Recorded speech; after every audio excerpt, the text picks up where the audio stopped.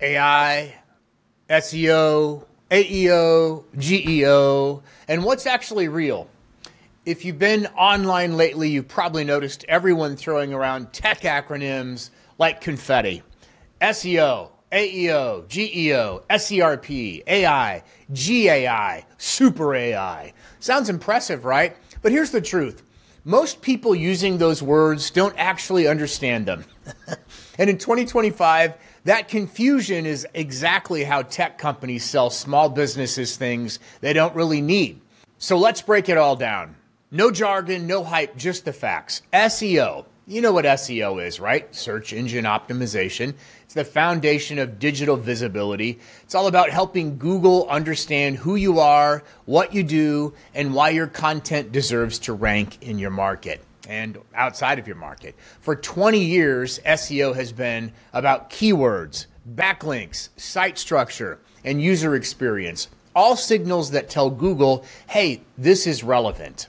But now we're entering a new era. Search is not what it used to be. Maybe in some markets, smaller markets, you're still seeing the traditional Google. In other parts of the world and in bigger areas, it's being replaced by summaries. So we used to type a question into Google and get a list of links. That's a search engine. Now we ask a question and AI answers it, okay?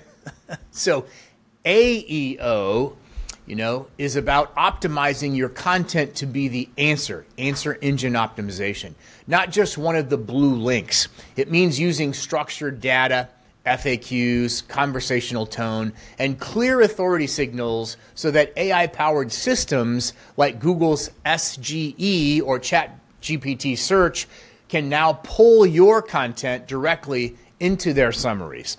So instead of being ranked, your content gets referenced, okay? This is the next evolution. AEO is about making your content readable by AI.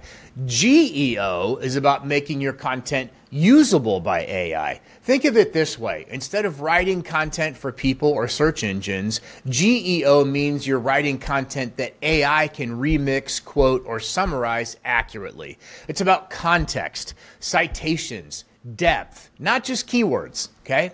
Keywords is yesterday's news. You got to have a solid foundation, yes, but GEO is what's going to matter most when every answer engine comes from an AI-generated summary. SERP stands for Search Engine Results Page, okay? That used to mean a list of websites, 10 blue links, maybe some ads. But now, Google and other platforms are replacing that in some markets with an AI summary.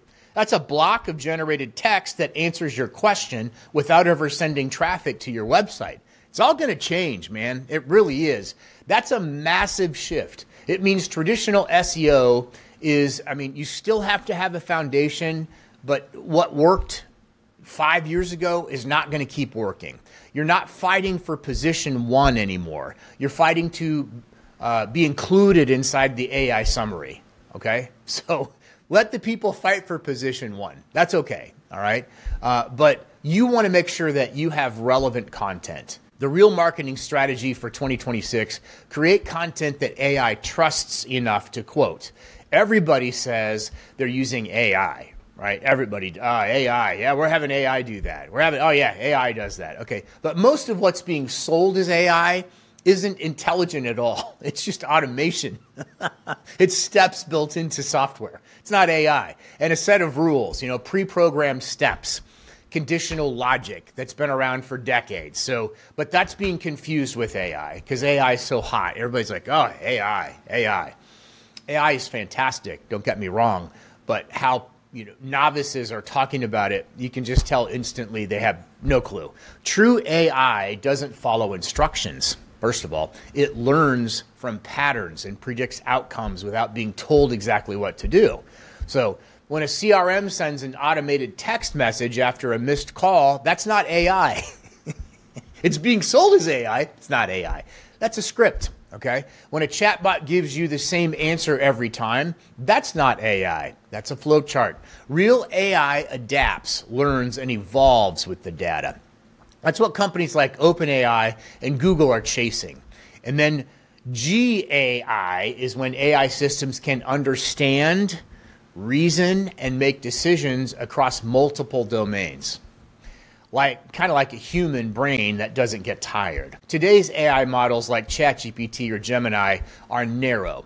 They're powerful, really powerful, but still specialized. They can generate, summarize, and analyze, but they don't truly understand the world. That's the hypothetical next level when machines surpass human intelligence entirely. They don't just process information faster, they can innovate, reason, and even make moral or strategic decisions independently. That's when you need to worry about losing your job. Seriously. And that's coming on strong and fast. It really is. That's what Elon Musk and Sam Altman and other futurists are all debating right now. Not whether it can be built, but whether humanity can control it once it exists. And most people are saying the answer is no, and they're also saying we're past the tipping point. So what does this all mean for a small business? It means you don't have to fear the acronyms. You just have to understand what's real and what's marketing hype. SEO still matters very much, but it's how AI finds trustworthy data.